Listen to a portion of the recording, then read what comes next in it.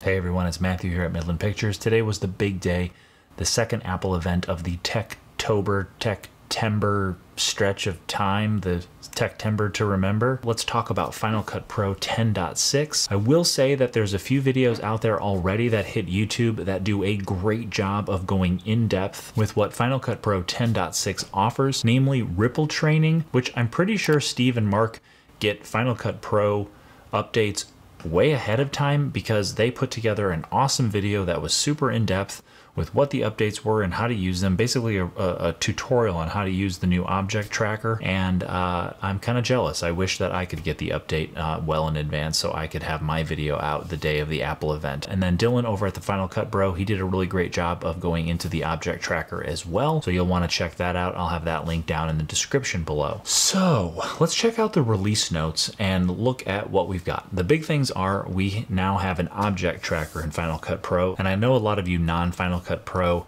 creators and professionals are going, object tracker, you just getting that now? Final Cut, we've had that stuff for years. I agree. It's been a long overdue enhancement to Final Cut Pro, and we finally have it. And I will say that based on the videos that I've seen, the thing that I really like about it is that Apple, I feel like, has really simplified and made it intuitive with how to use it. Everything from just dragging any kind of title over onto the viewer window to have that title tracked to the object that you want to track it to really makes it simple. I've used some motion trackers from places like CoreMelt, and they have been really difficult to use. They get the job done, but they just were not very simple for me. And again, I am a creator that is a little bit more on the creative side versus the technician side. So any type of obstacles that I face with things that are a little bit more technical versus intuitive and creative, I really struggle with. So I'm excited to try the object tracker. I haven't used it yet, but I did watch Ripple Training's video and really loved everything that I saw in their demo of the object tracker. So how does object tracking help me? I don't do a lot of text animations that track objects or track with objects, and maybe I will a bit more now that it's easier to use and built into Final Cut Pro. The things that I use tracking for most, two things: blurring or pixelating out like a license plate on a moving vehicle like my own. I always want to blur out my address, and this makes it much easier to do that. Before, I was doing it frame by frame with keyframes, and even if the shot was only 3 seconds long, you know, it took a couple of minutes, sometimes 5+ minutes to track it if it was a complex movement of whatever the object was in the frame. And although I could get it done and it was halfway decent, and I really didn't care that it looked perfect because I was just blurring out a license plate, it took a lot of time. It was a pain. Now with the object tracking, I can do that much quicker. The next thing that I hope to use it for is tracking masks and color grading. Now, I don't do a lot of super intensive color grading, but every once in a while I want to have a color mask track with my face. Maybe I, on the outside of that mask, want to have a little bit more of the shadows pulled down, a little bit more darker, kind of a custom vignette, but I really want there to be a subtle tracking with my face to keep my face from going into areas where it's a little bit darker for that mask. So that's something that I'm really excited about as well, and I think those are two really exciting uses for the object tracker. A lot of you may have seen my most recent video about the iPhone 13 Pro Max and cinematic mode. I was out at a racetrack filming Ferraris and Lamborghinis and really giving cinematic mode a run for its money. I really was happy with it, but when I went to edit that video, I couldn't edit any of the focus points or change the depth of field. Now with this upgrade to Final Cut Pro, we can make all those adjustments to our footage that was shot in cinematic mode. So that's really exciting, and I'm excited to mess around with that footage that I have and see how all that works. Again, Ripple Training does a great job going more in depth on how you can edit focus points and depth of field in Final Cut Pro 10.6. Definitely check out their video. So the last big upgrade to Final Cut Pro 10.6 is under the hood performance. Apple released the 14-inch and 16-inch MacBook Pros with the new M1 Max and M1 Pro chips. So Final Cut and Metal and all of that stuff under the hood is going to get even faster with ProRes decoding and encoding, H.264 coding and encoding, and HEVC encoding and decoding. So look for some serious performance bumps to, I hope, existing M1 chips and then the new M1 chips as well. Those are updates that you're not going to see in the user interface. There's not going to be new buttons or new keyboard commands, nothing like that.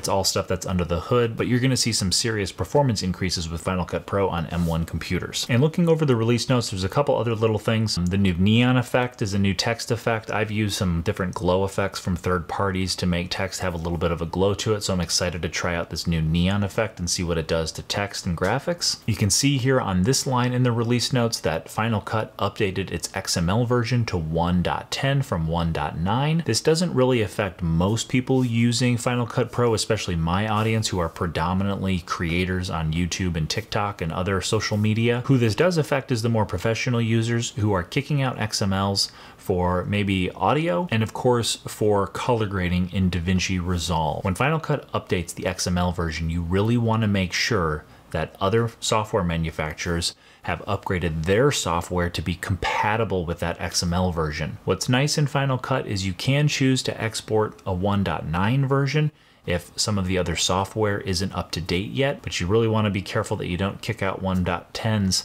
and somebody who's color grading for you in DaVinci Resolve can't open that XML because DaVinci hasn't been updated yet. So be mindful of that. So one important thing to keep in mind before you update to Final Cut Pro 10.6, if you look at the release notes page here, Apple at the very top says, make sure that you back up your current version of the Final Cut Pro application and your Final Cut Pro libraries. If you go back to my videos about the 10.5.3 and 10.5.4 Final Cut Pro updates, you'll see where I talk about how to back up Final Cut Pro and your Final Cut Pro libraries. I'll link to those videos in the description below. You'll want to check out that process. Apple also has a support article here that talks about how to do that, backing up your libraries and backing up the Final Cut Pro application. You definitely want to do that before you update, because if you do update and you haven't backed up Final Cut Pro and some project you're working on or third-party plugins or whatever it is aren't working, you can't just go re-download 10.5.4. You're really going to be in a bind. So make sure you back up Final Cut Pro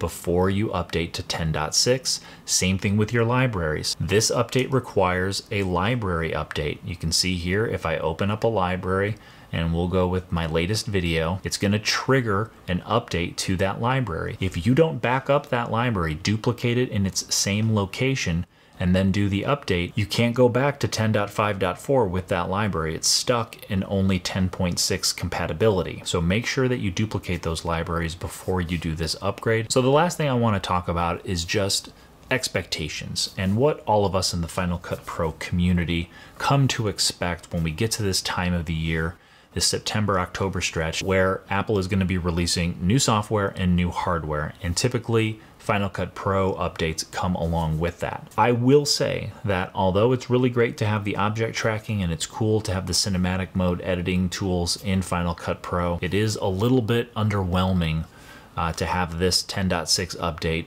only have those two big feature enhancements. They have done an amazing job with Final Cut Pro, and I'm really happy with the application. It does everything I need it to do for creating my YouTube content, but there are definitely some things that are missing, I think, that would enhance a little bit more of the high-end workflows that I'm interested in. I know a lot of you out there have really wanted some very basic feature enhancements, and then some more elaborate ones like having faders and more sound mixing controls like you might see in some competing software like Adobe Audition and whatever the audio application is for DaVinci Resolve. I can't remember what it is. I have a running list of all of the things that I would love to see updated in Final Cut Pro, and I want to make a dedicated video that goes a little bit more in depth into what a lot of those features are. Just again to circle back, Apple has set the expectation that whenever they have an event, we are going to see something that is probably revolutionary, but then possibly magic, like something so amazing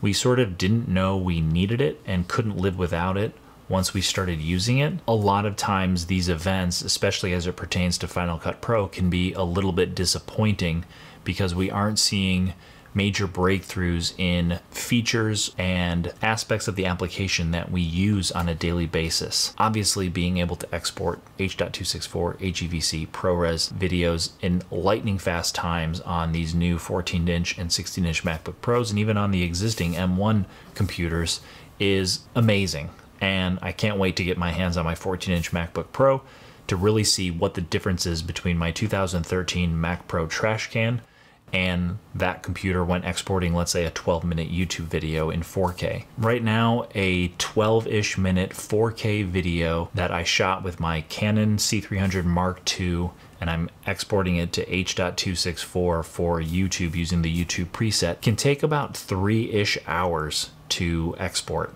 And to me, that is just unacceptable.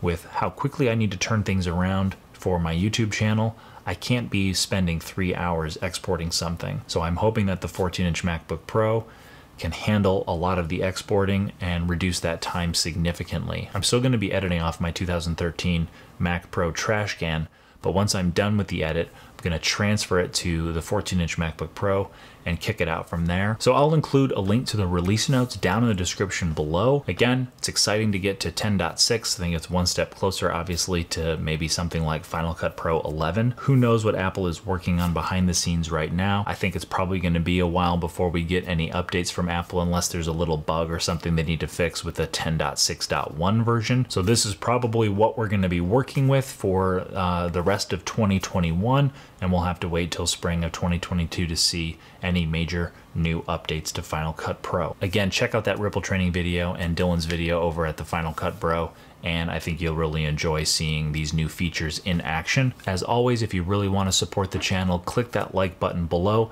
and subscribe if you're not subscribed already. Click the bell to get notifications every time I upload a video like this, and until the next one, I'll see you all soon.